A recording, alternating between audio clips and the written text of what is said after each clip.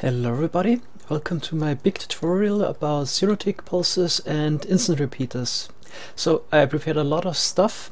I will begin with the very basics of zero-ticks, but even if you're an advanced zero-tick user, you might find one or new applications that you didn't know before.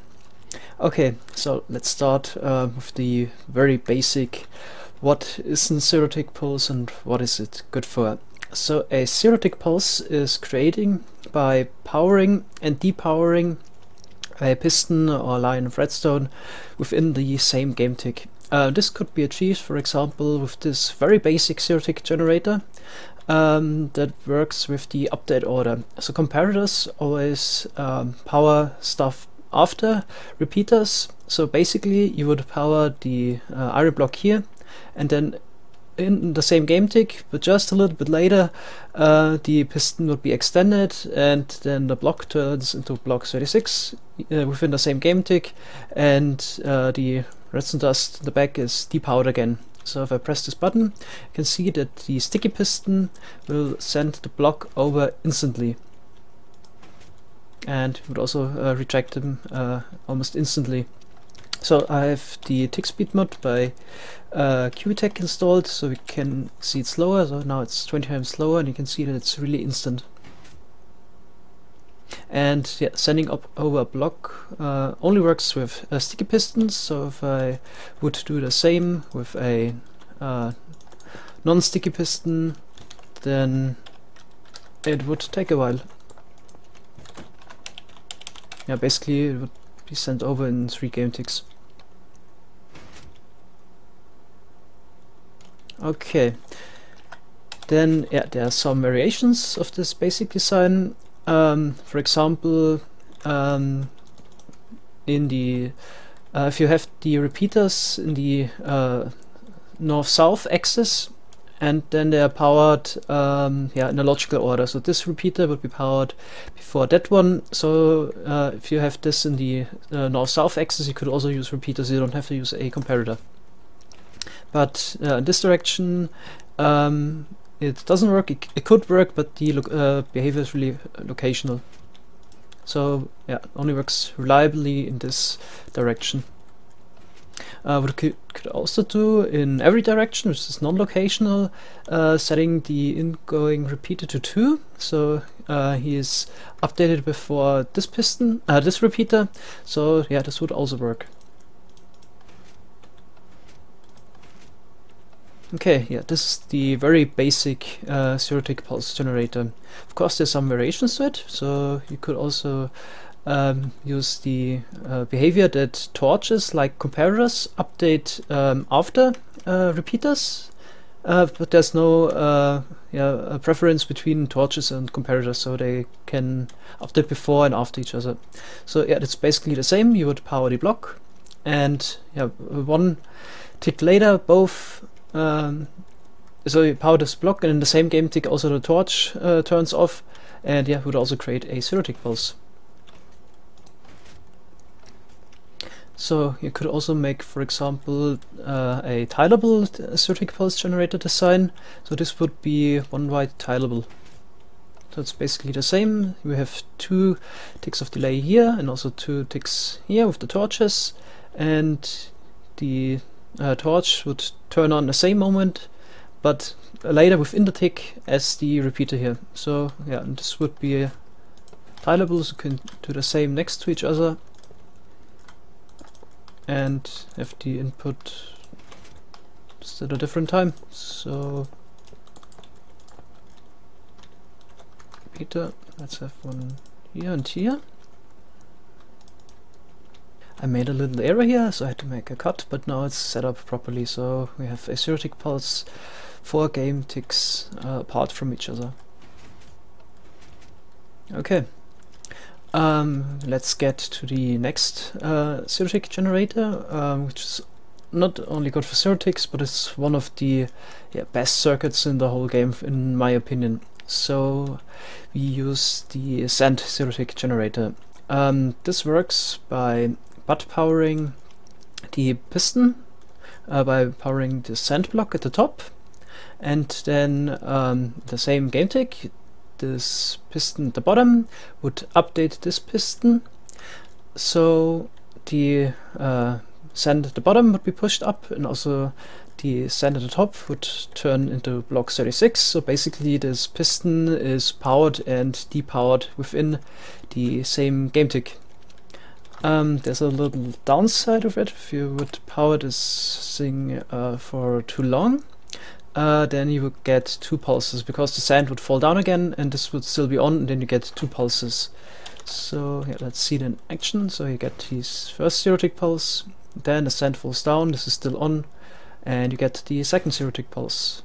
So if you would have a 1 second signal, this might even be useful. So yeah, then you get 2 pulses. Yeah, the cooldown is exactly 11 game ticks. You would get a zero tick pulse every 11 game ticks if you have a constant signal here. So by having a signal that's shorter than 10 game ticks or shorter than 11, yeah, you only get a zero tick pulse, 1 zero tick pulse. So now it turns off, and then yeah, turns back to normal.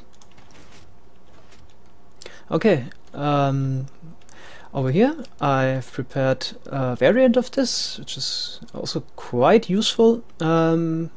This would create a zero tick pulse, and then the piston at the bottom would get powered again, because there's the iron block. So you would get a second pulse after the zero tick pulse. So basically 1 game tick later, and after 3 game ticks, the piston could extract again. And yeah, let's just see it in action. So zero tick pulse, then 3 game ticks later, this is powered again, and yeah, 4 game ticks later, it's depowered. So the piston basically gets a 1 game tick pulse and grabs the iron block again, and yeah, causing the piston to retract. So let's see it once more. So 0 tick pulse, and then 4 game ticks later, it retracts the block again. So yeah, might be useful to send a block over and push in another block, for example. So you could push 2 blocks in for game ticks. Yeah.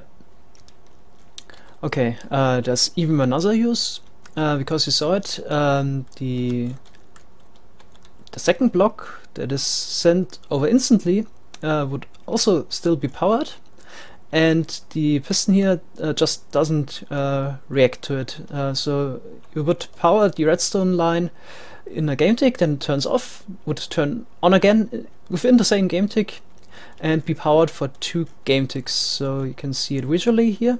So get a 0 tick pulse, and then it stays on, but the piston doesn't do anything because it has a 3 game tick cooldown. So you basically get a 0 tick pulse and a 2 game tick pulse in one contraption.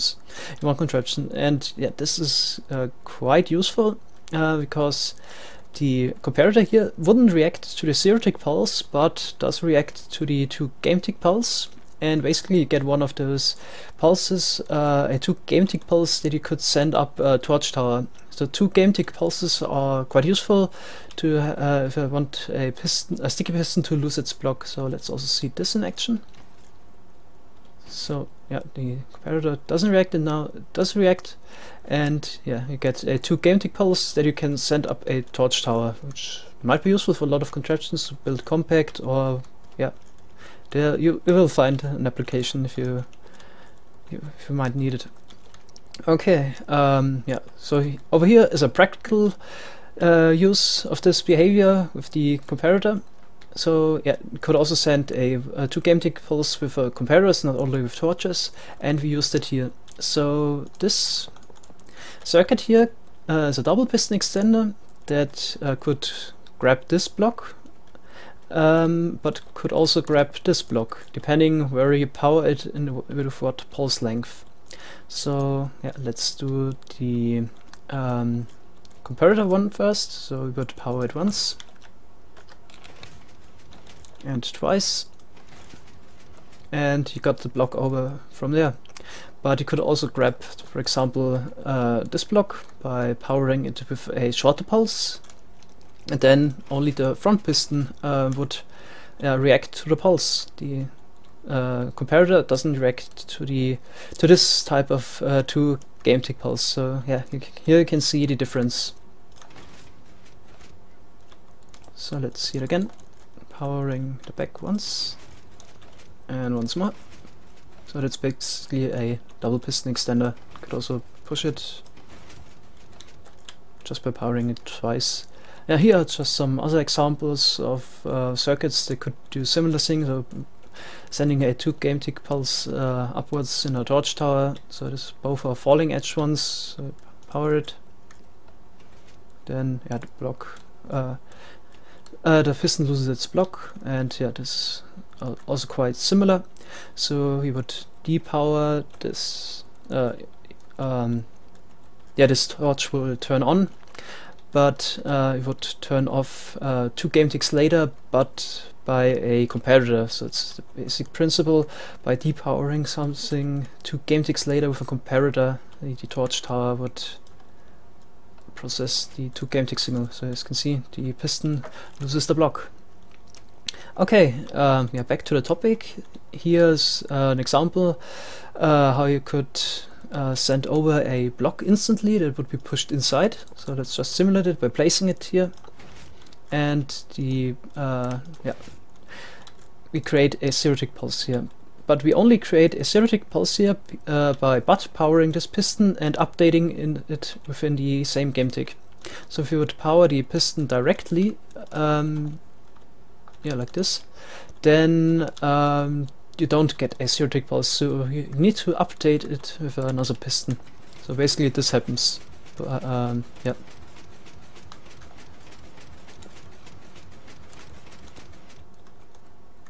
Okay, let's see it again. I'll build it correctly. So butt powering diagonally and updating it with another piston. Okay, this could be useful to transport sand, or yeah, there are a few practical applications to this. Okay, next example is another zero tick pulse generator. We use the effect here that one of those pistons would be activated first, and another one would be activated after that. So first we push the iron block here over, which will no longer block the signal from going up. And then within the same game tick, but just later in the game tick, the redstone block will also be pushed over. So this line is powered for just a fragment within the same game tick. And we make sure to update the left piston first by using a repeater here and a comparator on the other side. So yeah, it's also a way to get a zero tick pulse.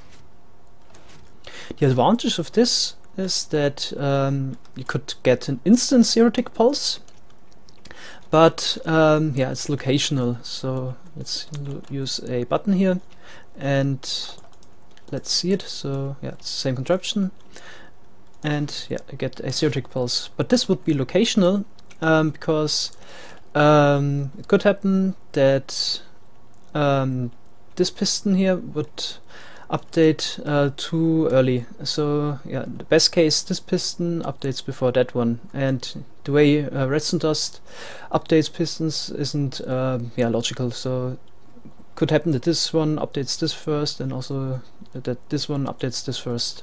So this is locational. There are some locations where this wouldn't work. Yeah, here's an example of a falling edge pulse generator. So it's basically the same. We retract the iron block before the redstone block. So yeah, same principle, but we only take the output from here. So let's turn the torch off, and we also get a zero tick pulse. But as you can see, we butt power the lower piston, but it doesn't react to it. Only the one at the top does react directly to it. The reason why the lower piston yeah, doesn't react to the signal is that the signal is too short. So the zero tick pulses can have a different length. Yeah, and it depends on the update order. So here you can see we depower the piston of the iron block directly, and the one of the redstone block is in a update chain. So this piston here updates this piston, which will in return update this piston. So if, yeah, chain of 3. And in the worst case, this piston updates before that one. So in the worst case, there's a 2 piston difference between those, which is enough to power one piston directly, but not power the budded one. Yeah, in the best case, this piston is updated first, and then this one 3 pistons later, which will cause this to work in some locations, but not in this one. So here you can make this work in every location. So just add another iteration of piston updates. So let's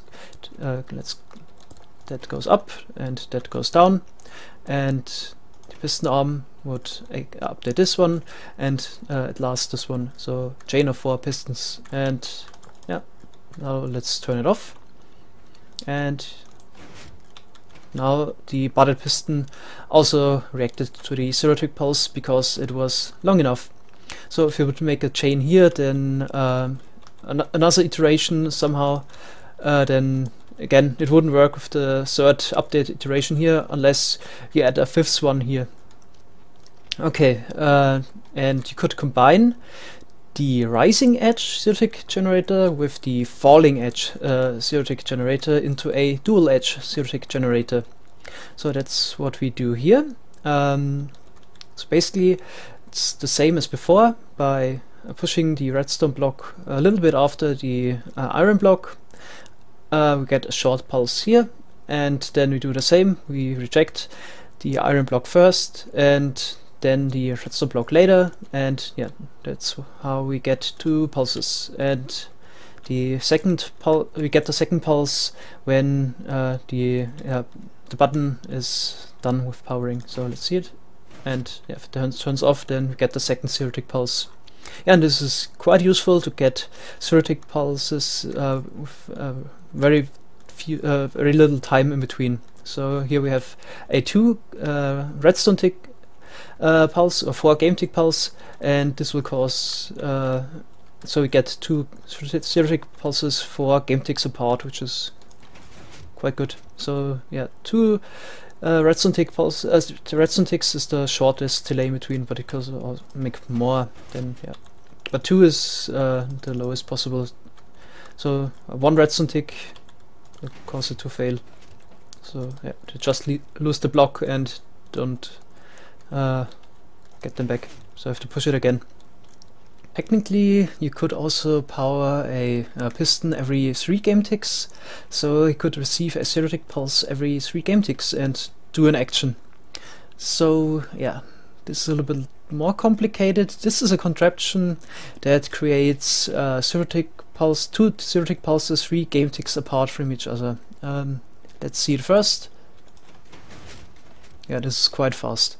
So here's how it works. So we have the basic dual edge pulse generator again, like before, but by extracting the redstone block, this piston here is powered 3 game ticks later, which will push this redstone block up and would remove the power source. So we have a 3 game tick pulse here, which will cause those pistons to reject the redstone block again. And this piston at the top just sends stuff down, because this one is also powered and depowered in the same game tick, so it would lose the slime block structure and has to be sent back down again.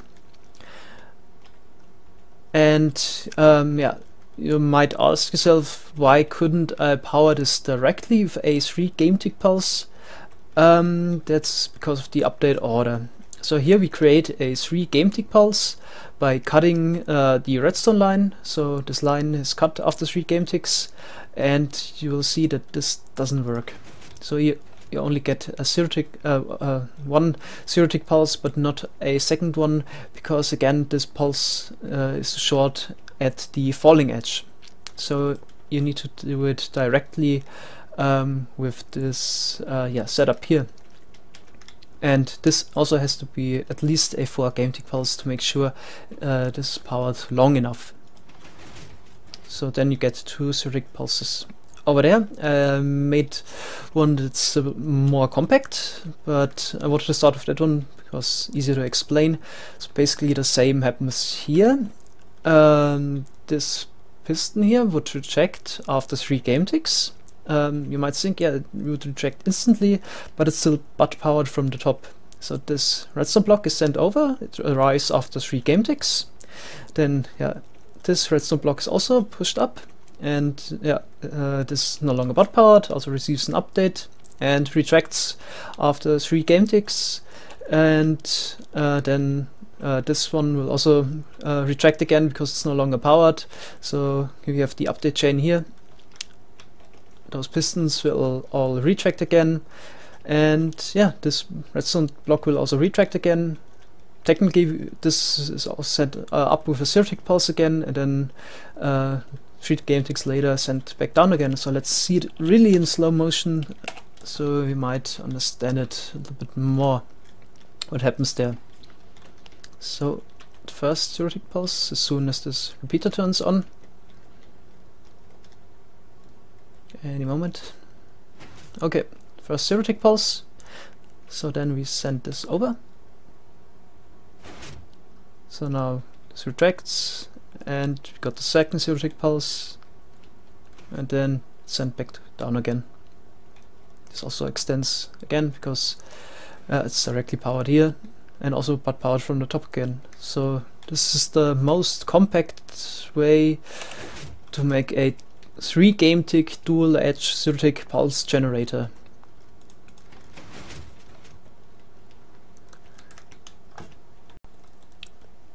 So next station is zero tick chaining. So here we have 2 rising edge zero tick pulse generator that are in a update chain. So we get the first zero tick pulse here. So this block is pushed out, then there's a slime block attached to it, so redstone block is pushed down again. So this is powered and depowered, which will cause this piston to extract and then retract again, sending the second piston over there. Then the update chain is continued. There's just the auxiliary piston in there, and then we have the second rising edge zero tick pulse generator, which will power the second piston when it's sent over there. So let's make it a little bit slower, and then yeah, pushes the block for zero tick pulse.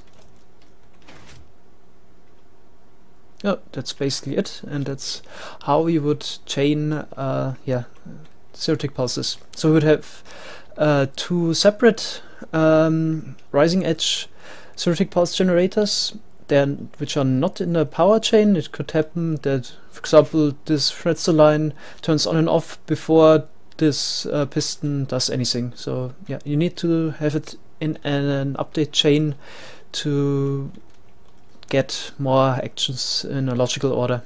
So the source of the update chain is this redstone line here, and there's only signal strength 15, so the number of zero tick generators that you could attach to a single redstone line is kind of limited, and I will later show you how you could make an unlimited amount of chained zero tick pulses.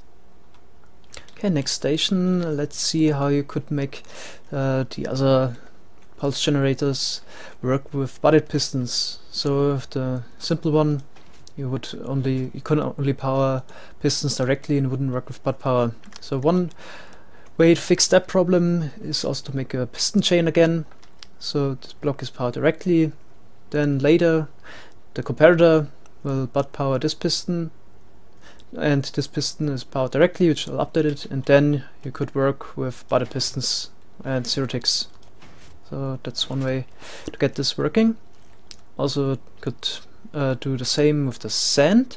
Also, you already have one iteration in there, so in most cases this would already work, but it's locational, so I didn't find any good rules for it, just what I experienced. So in most cases when the redstone dust is leading upwards, bud powering works with this sand shooting pulse generator, and it doesn't work if the redstone dust would go back down again, so you don't have enough iterations in there. Yeah, that's just a practical observation I made. There's no real rule, so also the upwards redstone could also fail in some locations. So you could also make a update chain of the sand one, of course. So this piston is powered directly, updating this one, and then the third one, and then you're guaranteed that even if the redstone dust would go back down again, that the button piston, one button piston would work. So here I made a chain of 3. 1, 2, 3, and this doesn't work again. So you would need a 4th piston if you want the 3rd piston to work, just like before. So yeah, that's how you can make the sand one non-locational for some applications where you need butted pistons.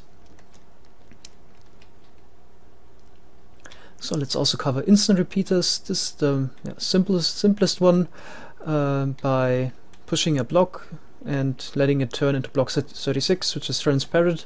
The redstone could go up, powering the next piston, instantly turning into block 36, powering the next piston, and so on and so on. So this is how a instant repeater would work. So this is a very simple one. It has some flaws, mainly that the pistons have a delay when retracting again. So if you have a very short pulse, then yeah, this could happen. And if you have a lot of iterations, your initial signal has to be very long. So if 1000 block long line, the input signal has to be, I don't know, 30 seconds or something like that, very long. Yeah, and here's a way how you could prevent that flaw. So let's see it first. So all the pistons would retract at the same moment. Yeah, let's see how it works. So by powering this block, this torch will turn off, and also this would turn off what previously powered the redstone dust here. And yeah, let's turn it back off. So you can see it's powered, and this, when this block turns into block 36, then it instantly powers the next block. But the source is turned off after 4 game ticks, and so the others won't retract instantly. We power this block again as soon as it's in this position here, which will cause this to be on again. And when you retract the block, it's back in the position of the 2 game ticks, or 3 game ticks. So this would turn back on again when the block is already back here again. So that's how it works.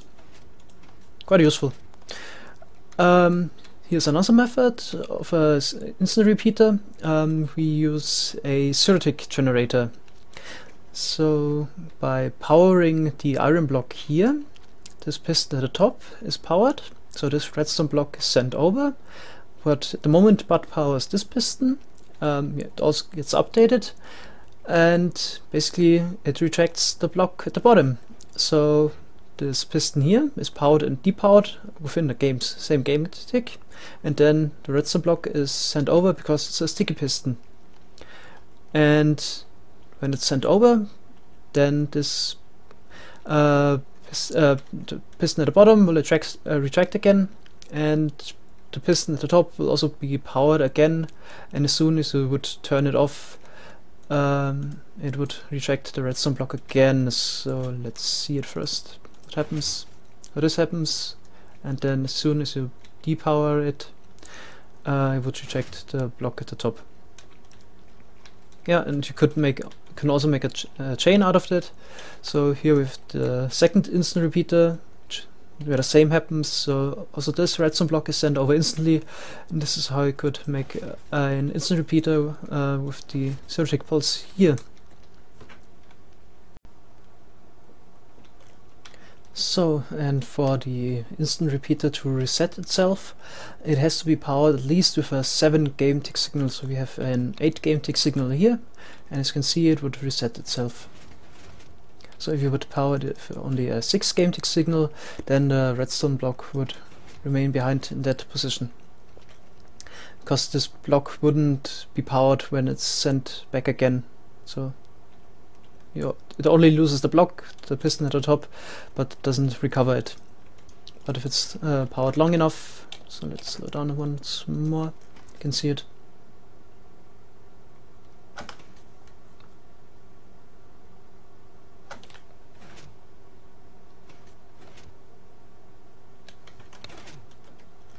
Okay, you could also use the instant repeaters for zero-tick chaining.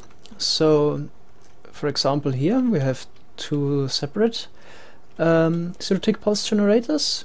They are also instant, and they basically do the same as like in the example before, pushing the second piston over and also activating it in the same game tick of a zero-tick pulse.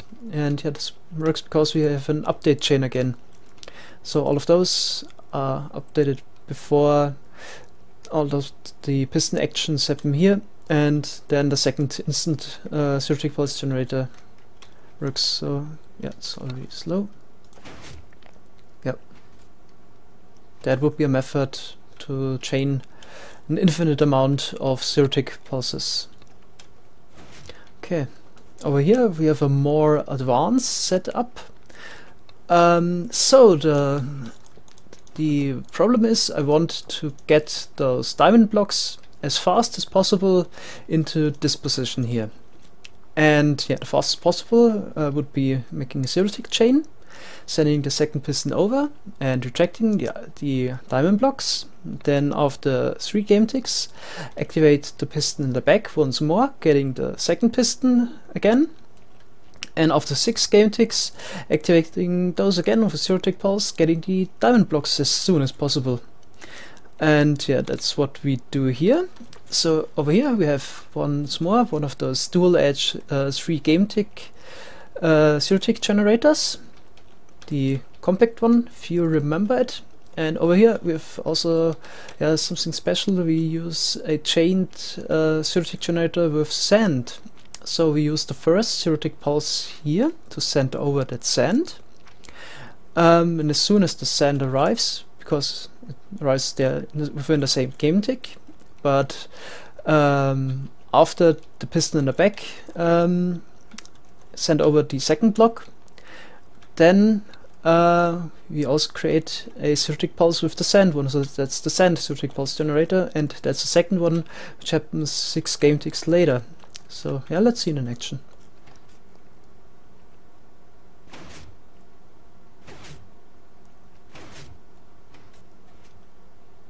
So that's how we recover the sand, so it resets again. Yeah, let's see it also in real speed.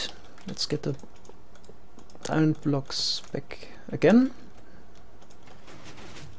So yeah, that's the fastest way to get those diamond blocks in that position. So this is a practical use, for example, in a tree farm where I want to grab some logs, like in my universal tree farm. So this is, yeah, quite practical actually, to make it fast. So another use of those instant repeaters is that they are very good to make an adjustable pulse length. So if this input signal is short enough, then yeah, the block is lost, and depending when you send the block back, you get a signal with an adjustable delay. So you could send the block back, for example, with a normal piston, and depending when the piston here is sending the block back, this will also turn off instantly. So yeah, for example, having 4 game tick delay here, this would be on for 4 game ticks. So yeah, that's a great way to adjust the signal length.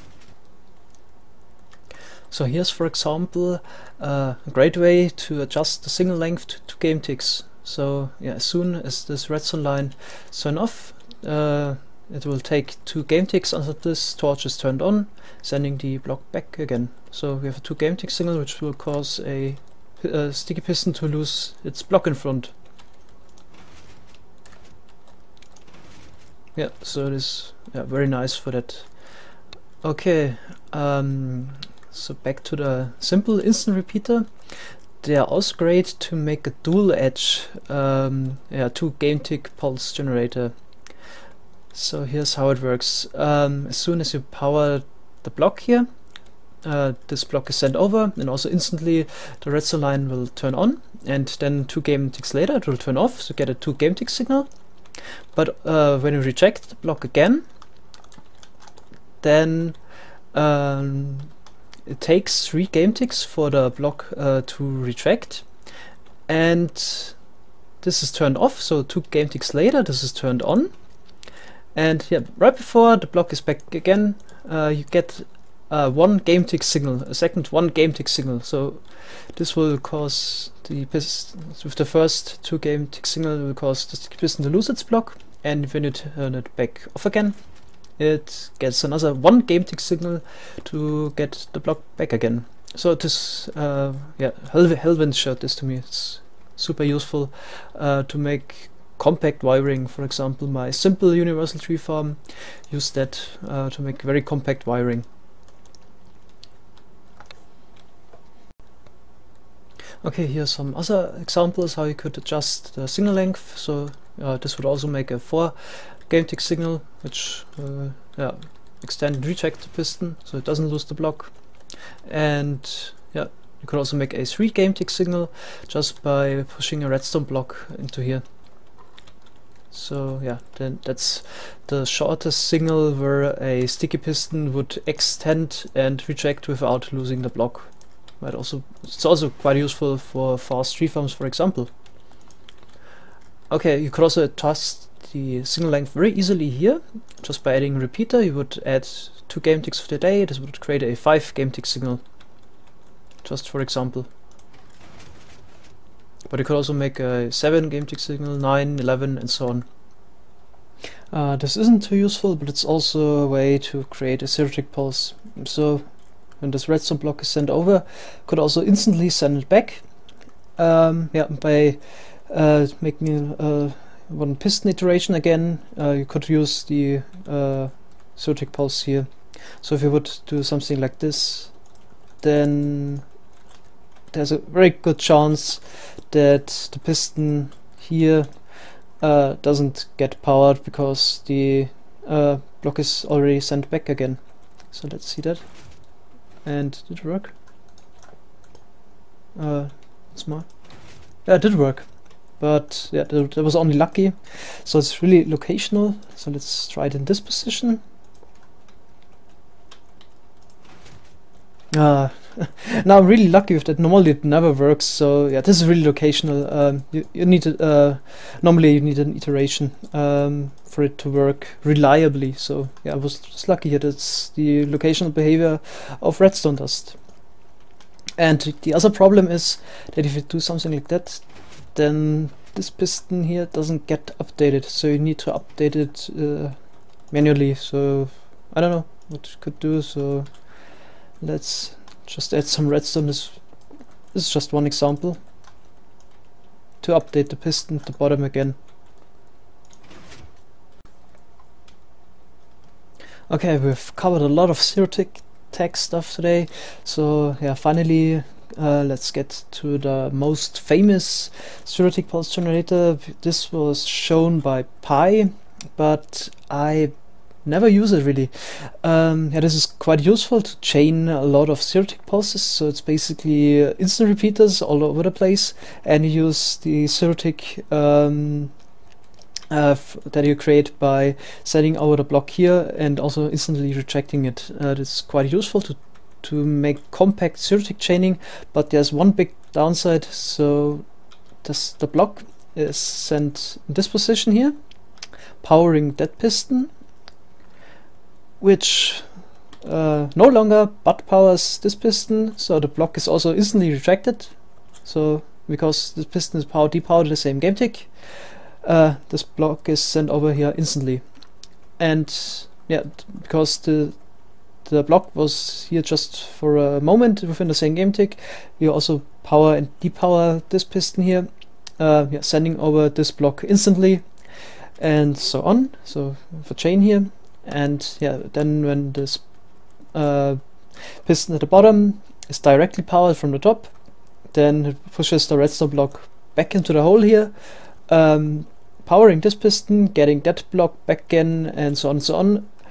But the problem is you get 2 pulses. So yeah, so you could send over a block instantly with a lot of iterations, but you get the second pulse, and the second pulse really isn't useful in a tree farm, for example. So for me there's just limited use for this one here, but I think it's the most famous zero-tick pulse generator. Okay, I've really covered a lot. Didn't think it's that much. Yeah, hope it was useful for you. Of course, I didn't cover everything that is possible, so it's just my limited view on the topic and what I find useful. There are tons of other applications, I guess. So when somebody's really into door making, very fast door making, then you might have another idea how to use it. And yeah, so I covered what I use mostly and what I find useful. Hope this is also useful for you. And yeah, I didn't invent all of that stuff, so I also was inspired by other people. So just to name a few, Cellulence and Defanive were, I think, the first ones that came up with instant repeaters and zero-tick pulses. I'll also link their videos. Then Pi made a 1 hour long video about the topic, which is also quite useful.